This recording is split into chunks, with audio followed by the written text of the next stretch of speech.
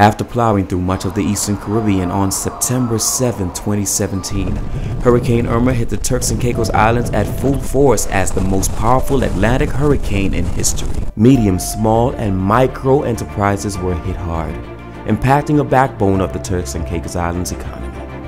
The survey that we did among the MSME sector, and that's across the islands, Salt Key Strait to Providence Islands, revealed that large majority of them were severely impacted. The damages were mainly structural and indeed their inventory as well. So there was significant delay in a lot of them reopening, particularly on Salt Key, South Caicos and Grand Turk. And of course we understand the value that MSMEs play to the country as a whole.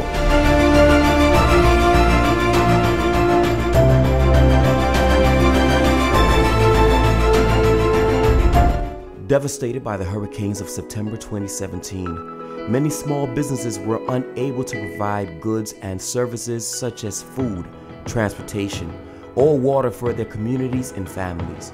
When the hurricane struck, the operation was finished. He had no operation then because everything was shut down. Oh, it was painful. Like I said, all this here was down flat. I lose couple of peaks, you know. Responding to the request of the government of the Turks and Caicos Islands, UNDP moved to support 40 micro, small, and medium-sized businesses Build Back Better with hurricane recovery grants valued at $40,000 US. These beneficiaries ranging from restaurant owners, fishermen, manufacturers, and farmers were able to use these funds to repair damages, replenish lost inventory, and get back on their feet. They helped me change up everything towards trying to put it back to a sustainable position. For when it was done, it was like a bad state because I never had like 2 membrane up and running because I was pumping really 600. And since I get that grant, I put modification on it from 600 to 1200. It made a whole lot of difference ever since I modified it to my liking to pump more water.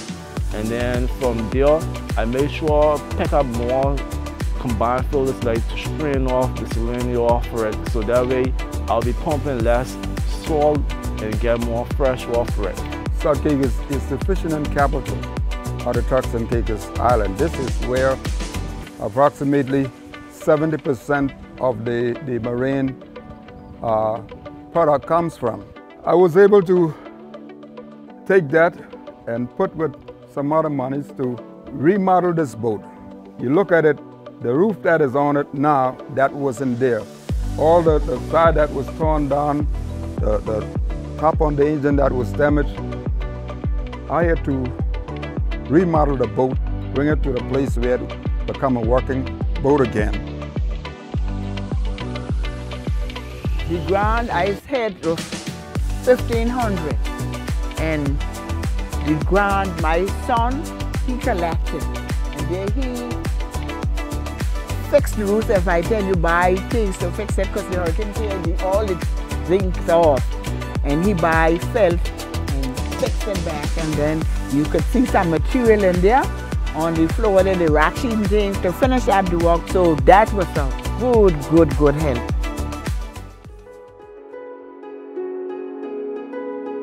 I was happy about it. It was real nice of having it to help me out because after the hurricane I had poured plenty of money back into this thing.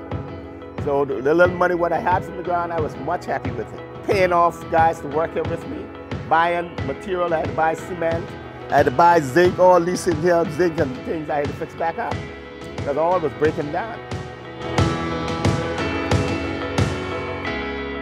The grant helped me to reopen. I was able to go and purchase some wire for the playground and some sheetrock where the ceiling was damaged, and then I have some funds put aside still to go and get some wood to be able to do a deck in the playground and to do other repairs out there that is necessary. So it's a blessing. The funds I received, I purchased new engine and a windshield for the other car.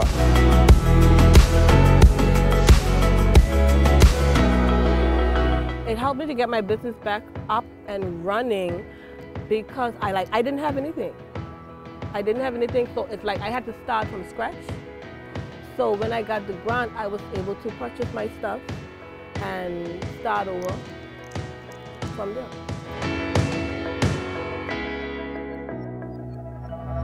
I use it to help to pay to restore the shingle on the roof. It lightened my burden much at a point in time when it's really needed, and I do appreciate it.